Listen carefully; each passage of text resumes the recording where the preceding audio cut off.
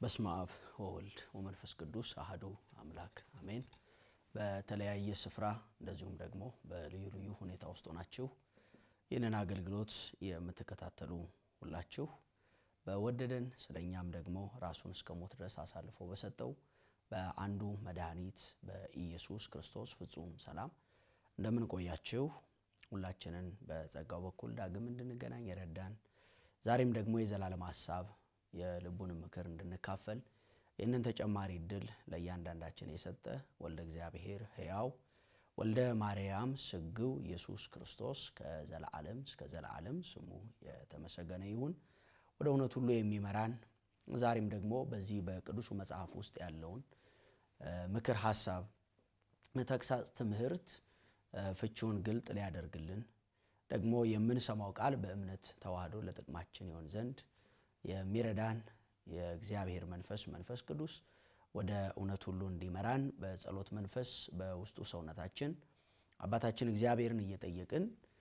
በተከታታይነት ለአጭር ጊዜ ማለት ነው በተከታታይነት ልናየው የምንችል የመጽሐፍ ቅዱስ ሐሳብ እናነሳለን። እንግዲህ ለዚህ ለምንነጋገርበት ሐሳብ ርዕስ እንዲሆነን መሰጠት የሚል ርዕስን እንመርጣለን። ርዕሳችንን ያገኘንበት እንደዚሁም ደግሞ የምንነጋገረውን ሐሳብ በተመለከተ መሰረት የምናደርገው የመጽሐፍ ቅዱስ ክፍል የሐዋርያው የቅዱስ ጳውሎስ መልእክት ወደ ፊልጵስዩስ ሰዎች ምዕራፍ 2 ይሆናል። እንግዲህ ሐዋርያው ቅዱስ ጳውሎስ ከጻፋቸው መልእክታት መካከል በይዘቱ መካከለኛ ልንለው ወይም አነስተኛ ልንለው የምንችል ነው የፊልጵስዩስ መልእክት ማለት ነው። 4 ምዕራፍ ነው ያለው። እንግዲህ ስለ ደስታ የሚናገር የአዲስ ኪዳን ክፍል የመልእክት ክፍል ነው። በዚህ የመልእክት ክፍል ውስጥ በምዕራፍ 2 ላይ ለክርስትና ሕይወታችን ለክርስትና ጉዞ በጣም መሰረታዊ የሆኑ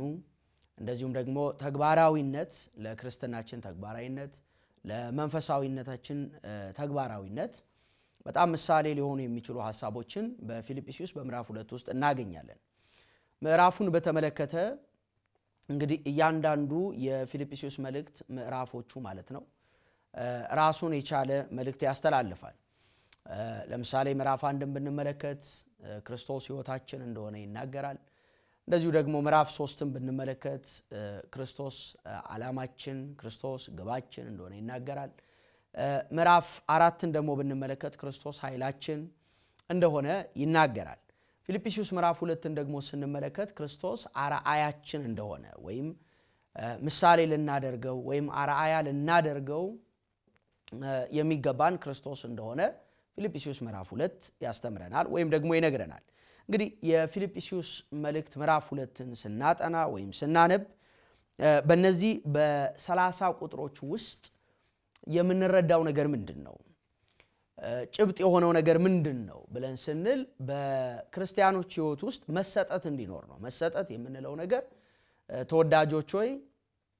ምንም መሰሰት በሌለበት ሁኔታ ሙሉ ለሙሉ ራስን ለአንድ አካል መስጠት ሙሉ ለሙሉ ራስን ለአንድ ዓላማ መስጠትን ያሳያል። በዚህ ምድር ላይ ሰዎች ለተለያየ ነገር ራሳቸውን ሙሉ ማንነታቸውን ይሰጣሉ፣ ዋጋ ይከፍላሉ። በጣም ጊዜያቸውንም ገንዘባቸውንም ብዙ ነገራቸውንም ሰጥተው የሚኖሩለት ነገር አላቸው። ተወዳጆች ሆይ ሙሉ ለሙሉ በመሰጠት ማለት ነው። በሌላ አነጋገር ቢሞቱ እንኳን ማለት ነው ሕይወታቸውን ለዚያ ለሚፈልጉት ወይም ደግሞ ለዚያ ዓላማዬ ለሚሉት ነገር ሕይወታቸውን ጭምር ሳይቀር አሳልፈው ይሰጣሉ። በክርስትና ሕይወታችንም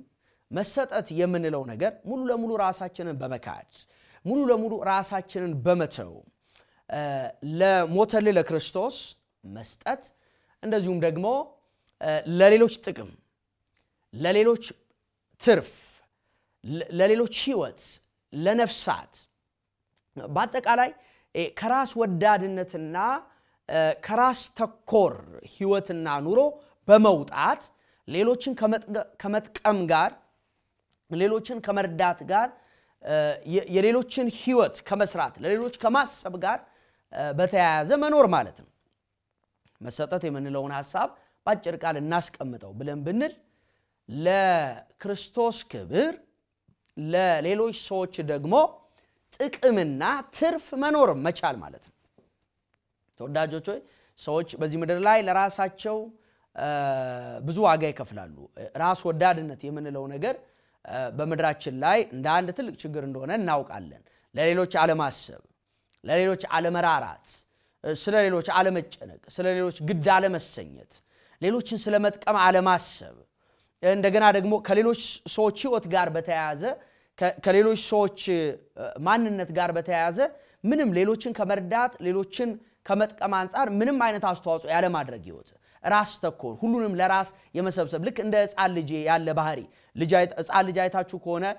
ሁሉንም ነገር ለራሱ ነው የሚሰበስበውና ልክ እንደዛ ያለ ህይወትና አኗኗር ምድራችንን ምን ያህል የተበላሸች እንዳደረጋት ሁላችንንም ይገባናል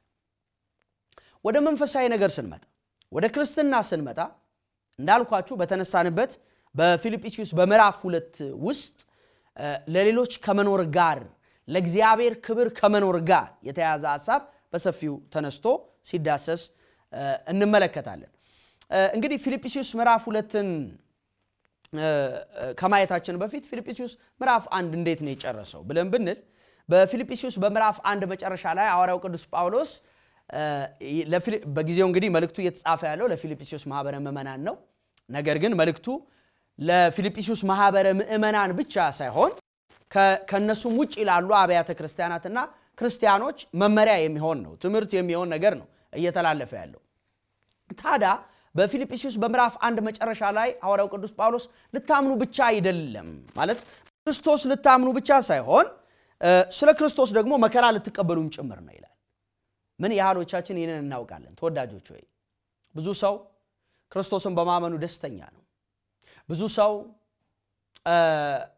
ለእግዚአብሔርን በማምለኩ ደስተኛ ነው በመዘመሩ ደስተኛ ነው ነገር ግን ከዛ ጋር ተያይዞ ዋጋ መክፈል መከራ ስድብ ነቀፋ እንዲህ የሚባሉ ነገሮች ደግሞ ብዙ ሰዎችን ሲያስደነብሯቸው ወይም ደግሞ ብዙ ሰዎች እንደ ያለውን ነገር ደግሞ ሲሸሹት እንመለከታለን ተወዳጆች ሁላችሁ በክርስቶስ ልናምን ብቻ ሳይሆን ክርስቶስን ልንከተለው ብቻ ሳይሆን ዋጋ ልንከፍልም ስለ ክርስቶስ ከመነቀፍ አንስቶ እስከ ሞት ድረስ ዋጋ ሊያስከፍል የሚችል ሁኔታ ውስጥ ለማለፍም ጭምር እንዳመንን ይሄን ማስተዋወስ አለብን ስለዚህ ሐዋርያው ቅዱስ ጳውሎስ ለፊልጵስዩስ ማህበረ ምእመናን በምዕራፍ 1 መጨረሻ ላይ በውጭ የሚደርስባቸውን ነቀፋ በውጭ የሚደርስባቸውን ተቃውሞ በተመለከተ እንዲበረቱ ያስታውሳቸዋል በክርስቶስ ልታምኑ ብቻ አይደለም ስለርሱ መከራ ልትቀበሉ ፈተና ሊደርስባችሁ እነንም ልትታገሱ ነው ይሄ ደግሞ ለእናንተ የመዳን ምልክት ለሚያሳድዷችሁ ለሚነቅፏችሁ እንዲህ ደግሞ ለሚያደርጉባችሁ ደግሞ የመጥፋታቸው ወይም ለነሱ ደግሞ የጥፋት ምልክት ነው ይያለ ይናገራል ይሄ እንግዲህ በውጭ የሚደርሰውን መከራ በውጭ ያለውን ፈተና በተመለከተ ልክ ፊልጵስዩስ ምዕራፍ 2ን ስንጀምር ታዳ በዚያው በፊልጵስዩስ ማህበረ ምእመናን በጉባኤ መሃል ደግሞ ስላለ ችግር ሐዋርያው ይጠቅሳል ትህትና የጎደለው ህይወት ከኔ ይልቅ ባልንጀራዬ ወይም ደግሞ ወንድሜ የተሻለ ነው የሚል አስተሳሰብ የሌለበት ህይወት የራስን የመፈለግ ከፍታን የመፈለግ እንዲህ ያለ መገፋፋት በፊልጵስዩስ ማህበረ ምእመናን መካከል ደግሞ በውስጥ እንዲህ ያሉ ፈተናዎችና ችግሮች እንዲህ ያሉ ነገሮች እንደነበሩ ደግሞ በመናገር ይጀምራል ለወገኔ ይጠቅማል በማለት ወይም በከንቱ ውዳሴ ቁጥር 3 ነው ማነበው ፊልጵስዩስ ምዕራፍ 2 ቁጥር 3 ለወገኔ ይጠቅማል በማለት ወይም በከንቱ ውዳሴ ምክንያት አንድ እንኳን አታድርጉ ነገር ግን እያንዳንዱ ባልንጀራው ከራሱ ይልቅ እንዲሻል በትህትና ይቁጠር እያንዳንዱ ለራሱ የሚጠቅመውን አይመልከት ለባልንጀራው ደግሞ እንጂ ያለ ይናገራል ስለዚህ በጉባኤው መሃል ደግሞ ፈተና ነበር ተወዳጆች ሁላችሁ በደንብ አስተውሉ በክርስትና ጉዟችን ፈተና የምንለው ነገር መከራ የምንለው ነገር ከውጪ ወደ ውስጥ የሚመጣ ብቻ ሳይሆን ከውስጥም የሚነሳ ነገር ስለዚህ መንፈሳዊነታችንን ወይም ደግሞ ሚዛናዊነቱ የተጠበቀ ክርስቲያናዊ ህይወት እምንኖረው በውጪም ፈተና በውስጥም ደግሞ ፈተናና የተለያየ ችግር ባለበት የክርስትና ክልል ውስጥ ነው ስለዚህ በክርስትና ውስጥ ፈተና ሲባል ከውጪ ብቻ አይደለም መጠበቅ ያለብን ፈተና ከውስጥም አለ ከወንድሞች ከእህቶች የተለያዩ ፈተናዎች የተለያዩ ችግሮች የተለያዩ እንቅፋቶች ይኖራሉ ነገር ግን በዚህ ሁሉ ውስጥ መሰጠት ሙሉ ለሙሉ ለክርስቶስ ራሳችንን መስጠት ይሄ ብቻ አይደለም ሙሉ ለሙሉ ደግሞ እርሱ በእኛ በኩል አልፎ ሊሰራ ላለው ነገር ሌሎችን ስለመጥቀም ስለሌሎች ህይወትና ኑሮ ደግሞ በማሰብ ተወዳጆች ሆይ ደግሞ ሌሎችን በማገልገል መሰጠት ይሄንን በደንብ ልናስተውል ያስፈልገናል ማለት ነው እንግዲህ በፊልጵስዩስ ምዕራፍ 2 ውስጥ ሐዋርያው ቅዱስ ጳውሎስ መጀመሪያ የሚነግረን ወይም ደግሞ በምዕራፍ ውስጥ መጀመሪያ የምንረዳው ጌታችን መድኃኒታችን ኢየሱስ ክርስቶስን በተመለከተ እርሱ ከሶስቱ አካላት አንዱ አካል ነው ሁላችንም እንደምናውቀው ከአብና ከመንፈስ ቅዱስ ጋር እኩል የሆነ አካል ነው አብ ወልድ መንፈስ ቅዱስ ሶስት አካላት እንዳሉ እናውቃለን ከነዚህ ከሶስቱ አካላት አንዱ አካል ወልድ ደግሞ በስጋ እንደተገለጠ እና እርሱ በመለኮታዊ ክብሩ የሚኖረው እርሱ እንዴት ወዳለ ዝቅታ እንደመጣ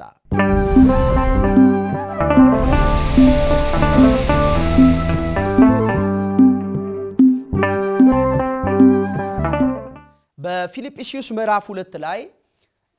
ሐዋርያው ቅዱስ ጳውሎስ መጀመሪያ የሚያቀርብልን ወይም ደግሞ መንፈስ ቅዱስ በሐዋርያው በቅዱስ ጳውሎስ በኩል የሚነግረን ነገር ምንድነው ከሶስቱ አካላት አንዱ አካል ሁላችንም እንደምናውቀው አብ ወልድ መንፈስ ቅዱስ ሶስት አካላት እንዳሉ እናውቃለን ከነዚህ ከሶስቱ አካላት አንዱ አካል ወልድ ማለት ነው በስጋ ተገልጦ ወደዚህ ዓለም ስለመምጣቱ ወይም ደግሞ ቃል ስጋ ስለመሆኑ በተለይ በዮሐንስ ወንጌል በምዕራፍ 1 ላይ ቁጥር 14ን ስናነብ እንረዳለን ቃል ስጋ ስለመሆኑ ማለት ነው እርሱ በመለኮታዊ ክብሩ ሲኖር ሳለ የዮሐንስ ወንጌል ሲጀምር በመጀመሪያው ቃል ነበረ ቃልም በእግዚአብሔር ዘንድ ነበረ እያለ እርሱ ቃል የተባለው መለኮት መሆኑን አምላክ መሆኑን በማስረዳት ከዚያ ደግሞ ያ ቃል እንዴት በስጋ እንደተገለጠ ወልድ እንዴት በስጋ እንደተገለጠ የዮሐንስ ወንጌል ምዕራፍ 1 በደንብ በዝርዝር ይነግረናል ያስረዳናል እንዳልኳችሁ ቁጥር 14 ላይ ቃልም ስጋ ሆነ ጸጋንና እውነትን ተመልቶ በእኛ አደረ ይላል ስለዚህ በፊልጵስዩስ በምዕራፍ 2 ላይ ሐዋርያው ቅዱስ ጳውሎስ መንፈስ ቅዱስ በእርሱ በኩል ይሄንን ምዕራፍ ሲያጽፍ ማለት ነው ቁጥር 5ን ስናነብ በክርስቶስ ኢየሱስ የነበረ ይህ ሐሳብ በእናንተ ዘንድ ደግሞ ይሁን ይላል ስለዚህ የፊልጵስዩስ ምዕራፍ 2 ዋና ሐሳብ ምንድነው ወይ መልእክቱ ምንድነው የሚለውን በተመለከተ በክርስቶስ ኢየሱስ የነበረው ሐሳብ በእናንተ ውስጥ ይሁን የሚል ነው የምዕራፉ ቁልፍ ቁጥር 5 ነው በክርስቶስ ኢየሱስ የነበረው ሐሳብ በእኛ እንዲኖር ነው ክፍሉም ይነግረን ነገር ግን በምዕራፍ 2 ላይ እንደነገርኳችሁ ክርስቶስን አርአያ ለክርስቲያናዊ ህይወታችን ለክርስቲያናዊ ኑሯችን ልክ እንደ ምሳሌ ልክ እንደ አርአያ አርጎ ነው ምዕራፉም ያቀርብልን ተወዳጆች ሁላችሁ በደንብ እንደታስተውሉ የሚፈልገው ነገር ምንድነው ክርስቲያኖች ሁሉ አገልጋዮች ናቸው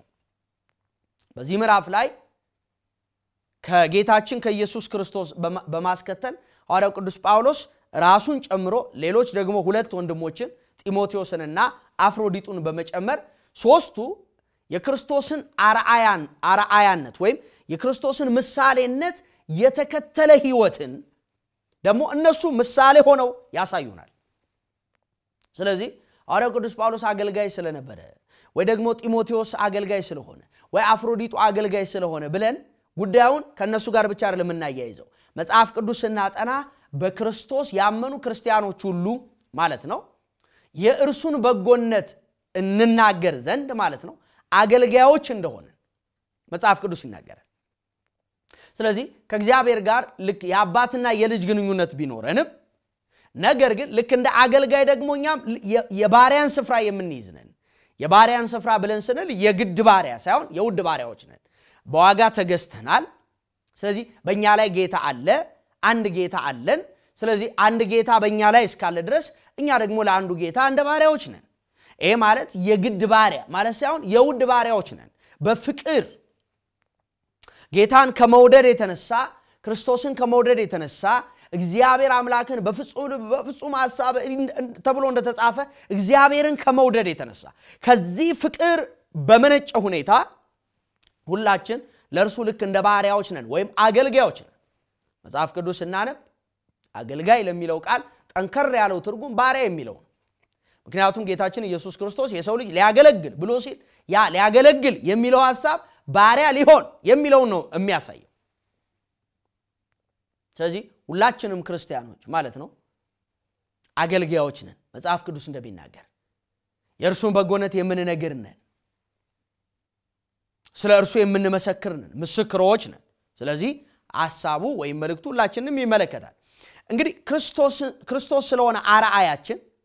አራአያ የሆነውን ክርስቶስን መጀመሪያ በፊልጵስዩስ በምዕራፍ 2 ላይ እናገኛለን ማለት ነው ከቁጥር 6 ጀምሮ እስከ ቁጥር 11 ድረስ ባለው ክፍል ላይ በተለይ ከቁጥር 6 እስከ 8 ድረስ ያለውን ክፍል ስንመለከት ወደ 7 የሚሆኑ ነጥቦችን እንመለከታለን ጌታችን መድኃኒታችን ኢየሱስ ክርስቶስ እንዴት ዝቅ እንዳለ ለበበሉ እንኳን አይደለም እርሱ የኛን ኃጢያትና በደል ተሸክሞ እንደገናም ደግሞ እዚህ ጋር እንደምናነበው ባሪያ ሆነ ተዋረደ ለመስቀል ሞት የታዘዘ ሆነ እንዲህ የሚል ነገር ተነግሮን ይቅርና ተወዳጆች ሰው መሆኑ ብቻ ያውም እኮ ኃጢያት የሌለበት ሰው ነው ያልኳችሁ ያለሁት ቅዱስና ያለ ተንኮል ከኃጢያተኞች የተለየ ነውርም የሌለበት እንደሆነ መጽሐፍ ይመሰክራል እሱ በሐሳቡ ኃጢያት የለበትም በንግግሩ ኃጢያት የለበትም በድርጊቶቹም ውስጥ ኃጢያት የለም አመጻ የለም ግን እርሱ ሰው መሆኑ ብቻ ዝቅ ያረጋዋል ምክንያቱም ተወዳጆች ሰው የሆነ ያለው አምላክ የሆነው አምላክ ሰው ስለመሆኑ ነው የምናወራው የፈጠረውን ማንነት ስለመያዙ ምንም ኃጢያት ባይኖርበትም ምንም በደል ባይኖርበትም ይህ በራሱ ከሰው የሚያስበልጠውና ከፍ የሚያደርገው ነገር እንደሆነ ብናውቅም ተወዳጆች ለእርሱ አምላክ ለሆነው ግን ሰው መሆን ራሱ ዝቅታ ሰው መሆን ራሱ ትህትና ሰው መሆን ራሱ ማነስ ደግሞ በዕብራውያን መልእክት በምዕራፍ 2 ላይ እንደምንረዳው በሞቱ ወይም ደግሞ መከራ ሞት በመቅመሱ ደግሞ ከመላእክት እንዴት በጥቂት እንዳነሰ ደግሞ ይነግረናል ስለዚህ እርሱ እንዴት ዝቅ እንዳለ ተወዳጆች እንደው ዝም ብለን የባሪያን መልክ ያዘ ብቻ አይደለም የምንለው ክርስቶስ የያዘውን ስፍራ በተመለከተ ከዚህ ያልፋል በጣም ዝቅ እንዳለ ነው መጽሐፍ የሚነግረን በጣም ዝቅ እንዳለ ስለዚህ ዛሬ ክርስትናው ማንን ነው አርአያ ማድረግ ያለበት ተወዳጆች እኛ ዛሬ ምሳሌ ማድረግ ያለብን ማንን ነው ወይም የምንከተለው ማንን ነው ብለን ስንል በዚህ ምዕራፍ ላይ እንደተጠቀሰው ጌታችን መድኃኒታችን ኢየሱስ ክርስቶስ ነው እርሱ የባሪያን መልክ ይዟል እንግዲህ በእግዚአብሔር መልክ ሲኖር ሳለ የተባለው ነው ሰው ሆነ ይለናል ራሱን ባዶ አደረገ ይለናል የባሪያን መልክ ይዟል ይለናል ራሱን አዋረደ ይለናል እንደገና ሞተ ይለናል እንደገና ደግሞ ሞቱን በመስቀል ላይ ነው ይለናል ይሄ ሁሉ ዝቅታ ነው ተወዳጆች ስለዚህ እርሱ ክርስቶስ ምን ያህል ዝቅ እንዳለ እርሱ ክርስቶስ ምን ያህል ከዚያ ክብሩ እንዴት ወዳለ ዝቅታ እንደመጣ መጽሐፉ ይነግረናል ለምንድነው ይሄ የሆነው ተወዳጆች ለምንድነው ኢየሱስ ክርስቶስ ወደዚህ ዓለም የመጣው አባቱን ታዞ እንደሆነ እናውቃለን ስለዚህ አባቱን ፈቃድ ሊፈጽም የመጀመሪያው ነገር የአባቱን ፈቃድ መፈጸም በዚህም ደግሞ አብ ይከብራል ጌታችን መድኃኒታችን ኢየሱስ ክርስቶስ እንዳከበርኩ በማለት አባቱን የተናገረበትን ክፍል የዮሐንስ ወንጌል ምዕራፍ 17 ላይ እናነባለን ስለዚህ እግዚአብሔር ይከብራል የእግዚአብሔር ፈቃድ ይፈጸማል ሲቀጥልስ ተወዳጆች እንደገና ደግሞ ሌሎች ይጠቀማሉ ክርስቶስ በከፈለው ዋጋ እሱ እስከ መስቀል ሞት በመታዘዙ ተወዳጆች ዓለም ሁሉ በእርሱ ቢያምን ይድን ዘንድ የሚያስፈልገውን ሁሉ ዋጋ ክርስቶስ ከፍሏል ስለዚህ የባሪያን መልክ በመያዙ እርሱ ዝቅ በማለቱ እርሱ ራሱን በማዋረዱ ሙሉ ለሙሉ ራሱን በመስጠቱ ተወዳጆች አሁን እንደነገርኳችሁ ስለ መሰጠት ነው ያወራን ያለነው ርዕሳችንም የትምህርታችን መሰጠት ነው ስለዚህ ክርስቶስ ምን ያህል የተሰጠ እንደሆነ ሙሉ ለሙሉ ማንነቱን እንደሰጠ ራሱን ባዶ አደረገ ነው የሚለን በምስሉ እንደ ሰው ተገኝቶ ራሱን አዋረደ ነው የሚለን በቃ ምንም ነገር እስከማይቀር ድረስ ነፍሱን ሁለንተናውን ለአንድ ትልቅ ዓላማ ክርስቶስ እንደሰጠ ያስተምረናል ታዲያ ተወዳጆች በውጤቱ ምንድነው የሆነው እግዚአብሔር ደግሞ እርሱን ያለ ልክ ከፍ አደረገው ፊልጵስዩስ ምዕራፍ 2 ክርስቶስ ያለ ልክ ዝቅ ማለቱን ብቻ አይደለም የሚነግረን ፊልጵስዩስ ምዕራፍ 2 ከቁጥር 9 ጀምሮ ደግሞ ስታነቡ በዚህ ምክንያት ደግሞ እግዚአብሔር ያለ ልክ ከፍ አደረገው ይላል ግን አስተውሉ መጀመሪያ ዝቅታ ነው ቀጥሎ ከፍታ ነው መጀመሪያ ውርደት ነው መጀመሪያ መከራ ሞት ነው ቀጥሎ ነው ክብር የሚመጣው ተወዳጆች ይህንን የክርስቶስን አርአያነት የምንከተል ከሆነ እኛ ምንም እንኳን እንደ ክርስቶስ ለዓለሙ ሁሉ ቤዛ የምንሆነው እኛ ባንሆንም ወይም ለዓለሙ ሁሉ ቤዛ ለመሆን እኛ ዋጋ መክፈል ባይጠበቅብንም ነገር ግን እግዚአብሔር በእኛ ሊሰራ ያለውን ፈቃዱ እግዚአብሔር በእኛ ህይወት ሊያደርግ ያለውን ነገር ምክንያቱም ፊልጵስዩስ ምዕራፍ 1 ላይ ሐዋርያው ቅዱስ ጳውሎስ የፊልጵስዩስ ማህበረ ምዕመናንን ምንድነው ያላቸው በእናንተ የጀመረውን ይላል በእናንተ መልካምን ሥራ የጀመረው ይላል ቁጥር 6 ላይ ፊልጵስዩስ ምዕራፍ 1 ቁጥር 6 ላይ በእናንተ መልካምን ሥራ የጀመረው እስከ ኢየሱስ ክርስቶስ ቀን ድረስ እንዲፈጽመው ይህን ተረድቻለሁና ይላል አስተውሉ ቤተሰቦቼ ምንድነው ያለ ያለው በእናንተ አሁን በጠቅላላ በፊልጵስዩስ ማህበረ ምዕመናን ላይ እግዚአብሔር የጀመረው ሥራ አለ ስለዚህ ይሄን በማድረጋቸው ይሄን ሥራ በመስራታቸው ልክ ኢየሱስ ክርስቶስ ወደዚህ ምድር ሲመጣ ሊሰራ ያለው ነገር ነበር እና መስቀል ላይ ተፈጸመ እንዳለ ኢየሱስ የፈጸመው የሰራው ሥራ አለ ያን እኛ ልንሰራው አንችልም የተሰራ ነገር ነው ያወራን ያለን ነገር ግን ክርስቶስን ወደ ማመን ከመጣንና በክርስቶስ በኩል ከእግዚአብሔር ጋር ህብረት ማድረግ ከጀመርን በኋላ እግዚአብሔር ደግሞ በእኛ የጀመረው መልካም ሥራ አለ ስለዚህ ያ መልካም ሥራ ሲሰራ እግዚአብሔር ይከብራል እግዚአብሔር ደስ ይሰኛል ሲቀጥል ደግሞ በዚያ መልካም ሥራ ሌሎች ይጠቀማሉ ግን ቤተሰቦቼ ይህ የእግዚአብሔር ሥራ የሚሰራው ወይም ደግሞ በክርስትና ህይወታችን መጽሐፍ ቅዱስ እንደሚነግረን ሁላችን አገልጋዮች ነን ተወዳጆች ስለዚህ ለእግዚአብሔር ክብርና ምስጋና እንዲመጣ እንደገና ደግሞ ለሌሎች ለነፍሳት ጥቅም ማገልገል ወይም ደግሞ በተግባራዊ ክርስትናን መኖር የምንፈልግ ከሆነ ግን ሙሉ ለሙሉ መሰጠት የተገባ ነው ማለት ነው ስለዚህ መጀመሪያ ጌታችን መድኃኒታችን ኢየሱስ ክርስቶስን የፊልጵስዩስ መልእክት ይነግረናል ማለት ነው ተወዳጆች ሆይ ጌታችን ኢየሱስ ክርስቶስ በተናገረው በእያንዳንዱ ንግግር ጌታችን መድኃኒታችን ኢየሱስ ክርስቶስ ባደረገው በሰራው በእያንዳንዱ ሥራና በእያንዳንዱ ድርጊት ውስጥ ምንድነው የምንመለከተው በእውነት እንደ እርሱ የተሰጠ እንደ እርሱ ለዓላማው ተወዳጆች ሆይ ለመጣበት ዓላማ እንደሱ የኖረ ማን አለ ጌታ በእያንዳንዱ እንቅስቃሴው ጊዜ ስለሚገድበን እንደገና ደግሞ ከተነሳንበት ዓላማ አንፃር አሁን ይሄንን ሰፊ የሆነውን ነገር ልንዳስስ ስለማንችል ነው እንጂ የጌታችን የኢየሱስ ክርስቶስን ሕይወት በአራቱ ወንጌላት ውስጥ ስንመለከት አንዱ የምንማረው ነገር ለዓላማ መሰጠትን ለእግዚአብሔር መሰጠትን ሌሎችን ደግሞ ለመጥቀምና ሌሎችን ለማገልገል ለሌሎች ትርፍና ሌሎች ደግሞ እንዲጠቀሙ ምን ያህል መሰጠትን ነው ምንረዳው ጊዜን መስጠት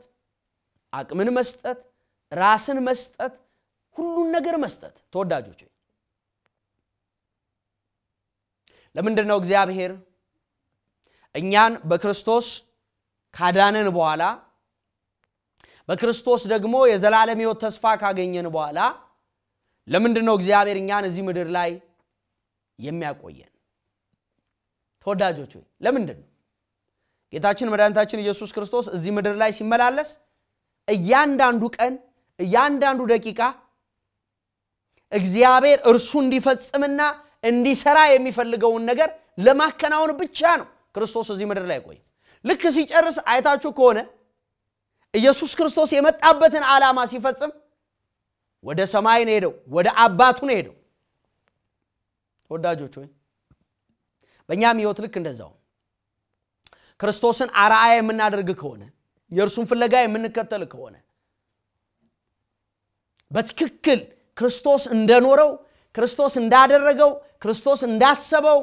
ክርስቶስ እንደተናገረው ይሄንን የምንከተል ከሆነ ሙሉ ለሙሉ ለእግዚአብሔር በመሰጠት ሙሉ ለሙሉ ሕይወታችን ለክርስቶስ በመስጠት ሙሉ ለሙሉ ደግሞ ሌሎችን ለማገልገልና ሌሎችን ለመጥቀም ሁለንተናችንን ለሌሎች ደግሞ ጥቅም በማድረግ ተወዳጆች ሆይ የእግዚአብሔር ቃል እንደሚል መጽሐፍ ቅዱስ እንደሚናገር በዚህ መንገድ ደግሞ እግዚአብሔርን እንድናከብረው እግዚአብሔርን ደስ እንድናሰኘው ጸጋ ሁላችንንም ይርዳል እግዚአብሔር ቢፈቅድና ብንኖር ደግሞ በቀጣይ እንደነገርኳችሁ በዚህ በፊልጵስዩስ በምዕራፍ 2 ውስጥ ሐዋርያው ቅዱስ ጳውሎስ ጌታችን መድኃኒታችን ኢየሱስ ክርስቶስን አርአያ የሆነውን እርሱን ብቸኛ የክርስትና ሕይወት ምሳሌያችን ወይም ደግሞ ለመንፈሳዊ ሕይወታችን የምንመለከተው የምንከተለው